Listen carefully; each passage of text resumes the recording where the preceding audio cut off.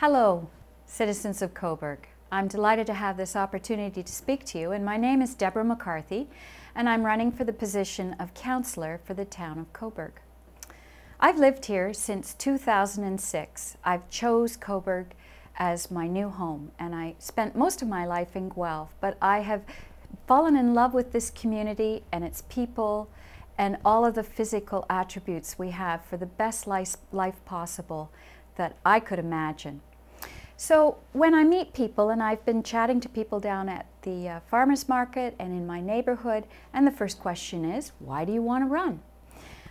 Well, right off the bat, I know the issues that are affecting us, and they're important issues we have to decide about. Marina expansion, fair taxes, we're always interested in that. Economic development, we want jobs, that families can have a life here and look after their families and live in the community. We also want to be careful about our development in the environment. We want to preserve our farmland and also the beautiful Oak Ridge Moraine. So all of those things impact us at council.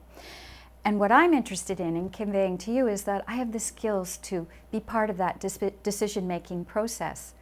I was a school trustee when I lived in Guelph. I know what it takes to be a municipal leader. And really what it involves is consulting the public, listening very carefully. And that means being available by phone or email, thoroughly preparing all of the documentation, consulting staff, and then sharing that information with fellow councillors so that we as a team can make the best decisions possible.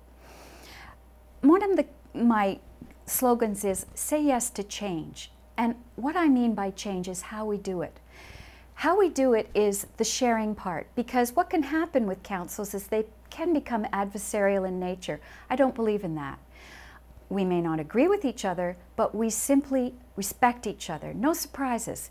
And the staff are respected too for what the information they provide to us. But ultimately, council as a group has to make the best decisions possible.